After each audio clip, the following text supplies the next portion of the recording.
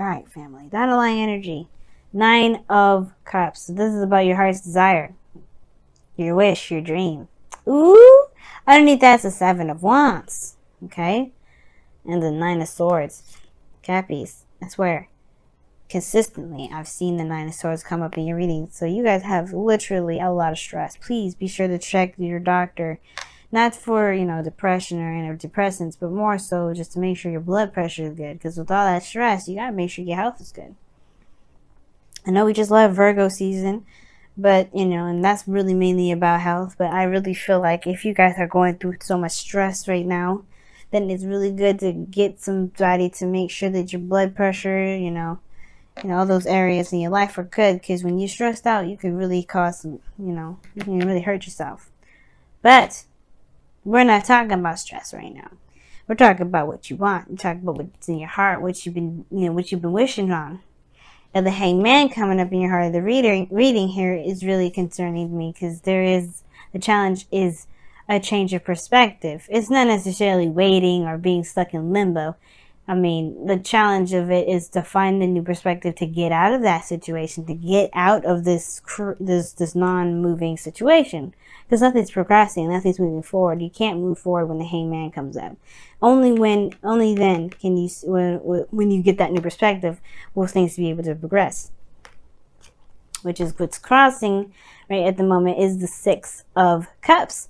The thing that's keeping you guys from truly being able to find this new perspective, or perhaps this, it'll be open to a new perspective, is the past. The past is standing in the way. Not that you haven't forgotten it, but perhaps maybe there's something to remember. Because the 6 of Cups they're wonderful memories, they're sweet memories, they're happy memories, and I feel like, maybe there's something that, and it's because obviously if this was a situation that, if this was a situation that you may not wanted to, there's a situation, okay, what am I trying to say? When this kind of past comes up, there might be something here that you may need to see or remember from a different perspective. Maybe see something from someone else's point of view, or be open to the point of view of someone else, if not your own, or the situation itself from a different perspective, like I was saying. Now, if this was the 3 of Swords, like I've been trying to say, I've been having a hard time talking, but if this was the 3 of Swords, it will still not mean forget, but it would be more of forgiving and moving forward. This here is happy memories. So you don't need to forgive or to apologize or to, release, good stuff or good times. Maybe, and in some respects, in certain situations. Now, for some of you guys, it could be that maybe you're holding on to the fact that this is the only time you could ever have happiness, and which was in the past. That probably is something you may have to release. But the Hangman isn't about releasing. It's about surrendering to a certain perspective. Leaving behind an old process, an old thought process, an old way of seeing something, and surrendering to that truth. Surrendering to this new truth. And this has potentially to do with the past. It's just affecting your manifestation, which is affecting this 9 of Cups. Now, the 9 of Swords kind of came up 3 cards underneath the underlying energy, which can indicate the past as well. So, for those of you that may have been stressed in the past, you may not be necessarily feeling it now, but I do get the sense that there may still have some small lingering effects.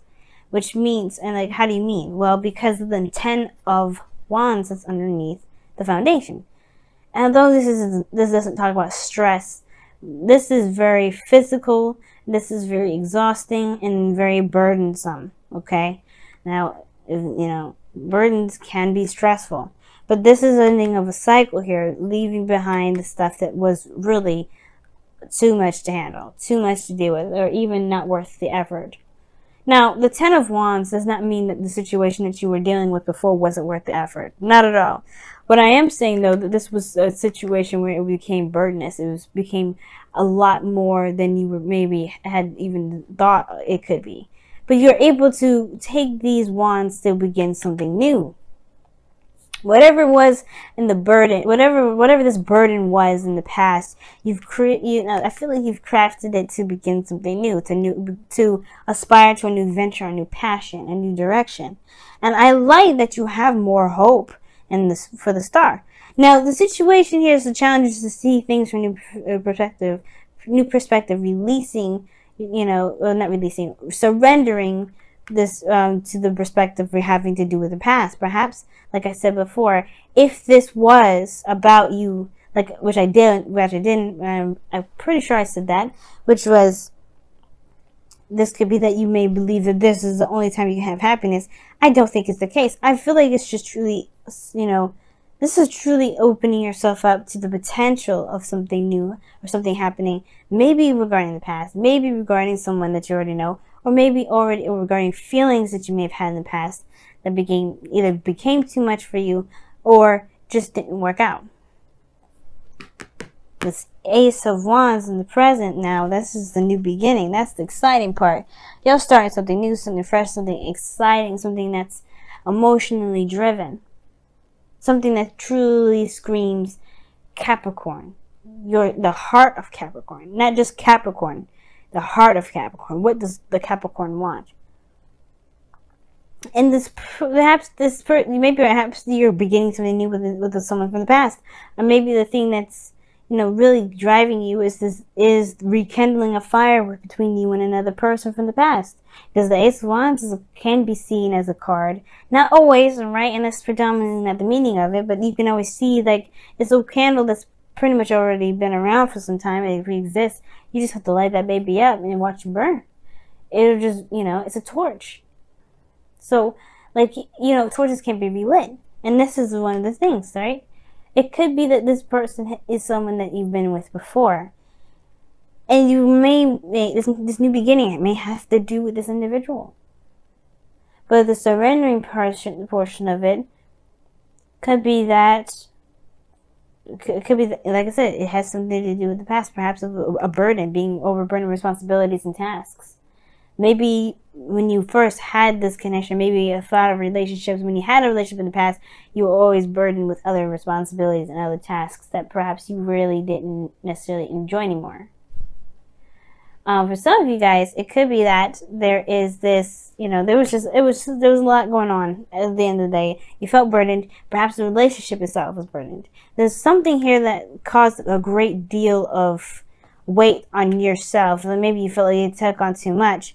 That made the situation feel like it wasn't possible.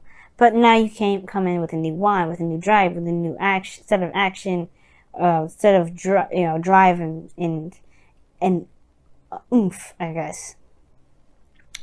Because how you see your future is beautiful. It's the star. It's a new beginning, and a new beginning with hope and dreams and healing of the past. The healing of what's happened. The healing period. I like this energy a lot, especially because, one, this is the card for Aquarius. I tease you in Aquarius about being twin flames, or potential twin flames, or karmic relationships, or what, or being within a karmic relationship, or soulmates, or what have you. I love teasing you both, but all in all, seriousness and heart to heart from you and I, this is a beautiful thing to have in the future. Whether this is connecting back from the past, whether this is, believing and trying and recognizing that you can have something as beautiful as whatever it was in the past that you may feel was a burden in the moment, or even more so that you can have it better. You can have something that feels way more amazing than the first time. I don't think it ever gets old. And I feel like you believe it too with your goal and ambition coming up. This is the creator. This is someone that manifests and builds something. And she's creative, man. She's amazing when it comes to her ideas and the things that she wants to aspire to create. I mean, look at this garden, right? It's not just wheat and a forest, a lavish forest behind her, but she's got a freaking stream, man. Like, nobody... I was looking at this card the other day, and I've been doing this tarot for so long, but to see the stream there, it's just like, of course, I forgot there was a stream in there. I was questioning myself. I'm like, did I ever realize that she had a stream back there? The whole point of it all is that she has everything she's ever wanted because she made it happen. She's the creator of it. The Emperor is the one that actually pretty much probably made it all happen, because he can make plans and execute. She's more of the ideas, the abstract, the dreamer, the artiste. And you, and everyone, and you especially, are artistic at heart. Even though you may not draw, even though you may not do sculptures, if you don't make music, you don't have to do any of those basic artsy things to be very artistic. You can use your practicality in such magnificent, beautiful, and artistic ways. It's just tapping into that creativity that's the most important. And I feel like that's the thing. Maybe this is about seeing your situation from a different perspective regarding how you felt about yourself, about taking care of yourself, maybe. It could also be, because the Empress talks about taking care of the self. I don't think this is about codependency, but I do maybe feel like this has to do with creation. Maybe you're having second thoughts about having children. Maybe you have second thoughts about having babies.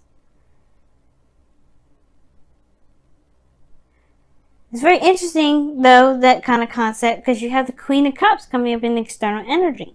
Now, she is very motherly in itself. This is a card for Cancer, anyway. This is your opposite sign.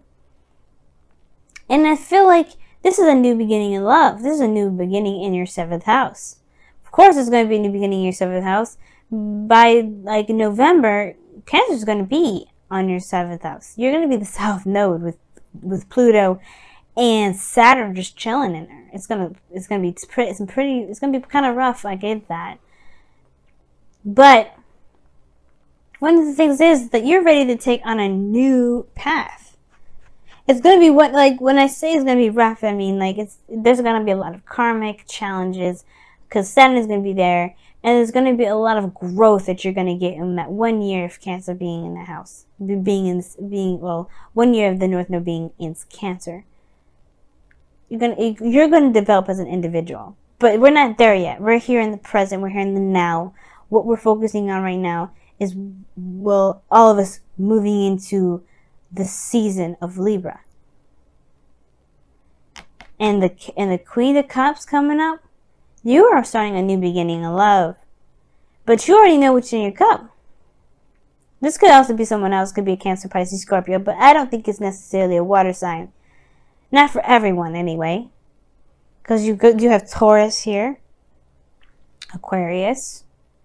You got a lot of cards that would indicate otherwise. So there's not just water signs that are coming up. So for those of you that are watching for a water sign, this is your person. If those of you that don't have anyone in your life, this is you. Because you have to be loved before you can attract love. And I feel like that's the thing. You know what you love. I feel like you guys are becoming more aware of how you love yourself and manifesting what it is that you want. And most importantly, you know what's in your cup. You know what you want. The 9 of Cups. But it's perhaps maybe it's that new perspective that's needed here to be able to go and get it.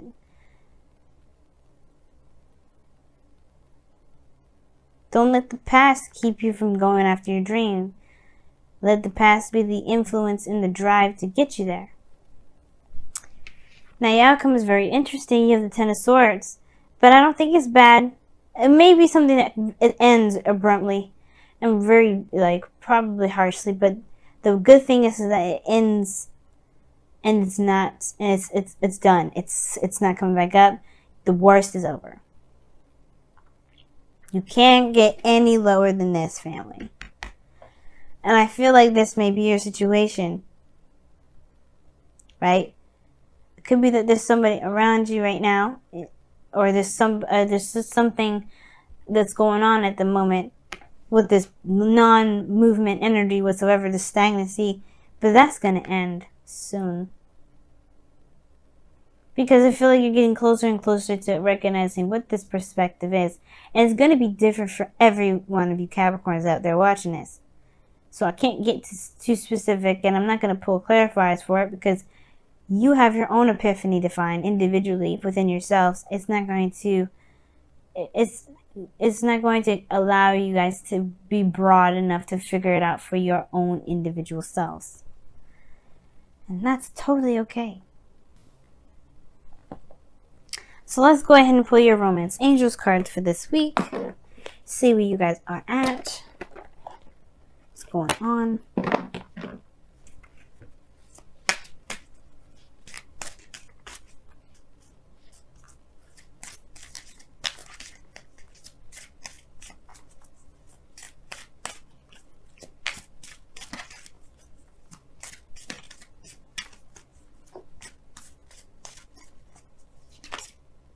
Ooh, you guys got 2 cards. Sagittarius got 2 Wisdom of the Oracle cards. Capricorn, you get 2 Romance Angels cards because they came out together. Very interesting. You guys have separation. Time apart from your partner is on the horizon. But this is a temporary separation. You see, realize this is time apart. That doesn't mean it's forever. It's measurable. That's what this means. The time apart that you have between this individual that you have here is measurable. Now, this could mean that you may be in the process of separating from somebody, or this could indicate here that whatever you have going on, maybe the separation that you have, which explains the hangman energy in a way, the separation, this period of time, the stagnancy within this relationship is coming to an end. Because this Ace of Pentacles, Ace of Wands. It probably was, maybe that's what the separation is all about. Maybe the situation is that there wasn't something moving forward or growing within the relationship itself, but it will come. And you also have here, let your friends help you, which is saying ask for and accept help, accept support from others. Explains this 10 of Cups here. And the Empress of opposing the opposite from that. If the 10 of Wands is coming up, that does indicate here that you've got a lot on your plate and you're doing it all by yourself. And maybe you didn't have to. Maybe you don't have to. Maybe you never had to. But it could have been the pride. It could have been the wanting, the willingness, or the definite independence that you wanted to exert and prove to yourself. Either way, this is in the past now. Your burdens of responsibilities, you trying to tackle it on your own, has shown you a new direction. Let friends help you. Let people that love you help you. You do not have to do it alone.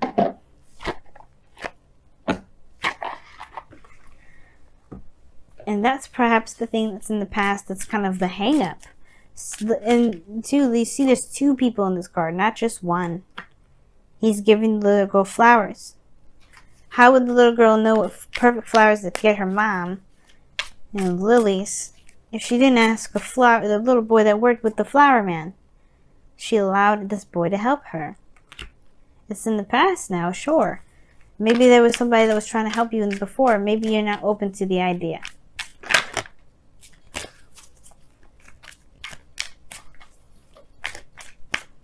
Your Wisdom of the Oracle card is Imagine. That was underneath the deck. That's crazy. And Imagine is talking about taking a moment to really see and dream and manifest what it is that you want. How do you manifest? Well, part of the manifestation progress is the dream. You have to know what you are trying to go for before you can go after it. But that's not the stops. That's not the end game. You can pray to God and all that stuff, but if you don't do the star, which as you see here in this card here, where there is giving and putting in effort into what it is that directly builds or goes directly affects the dream in a positive way of obviously to grow it, to get what you want, then you're only doing part of the job. It's not gonna make the factory work. But don't be afraid to dream. Don't be afraid to connect back to the energy in which you felt happiest. Not to conjure up someone, because conjuring is not a good idea. You don't ever want to conjure somebody. You wouldn't want somebody to do that for you, right? To do that to you. But It's them. It's the connecting with the feeling. It's different. You don't. A feeling doesn't have a face or a person, or a gender or a race or a religion or a culture. It doesn't have it. You just feel those things. Like you can feel love for your sister, but you can also feel love for your friend.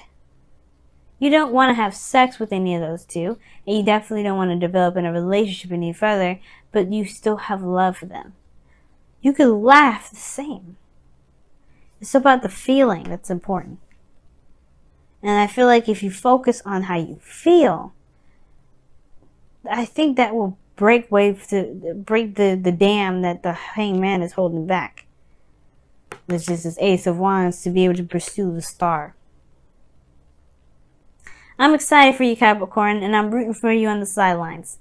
I would love an update, by the way, especially if you guys start proposing to people, because I need to know when you guys are going to get married. But I love y'all.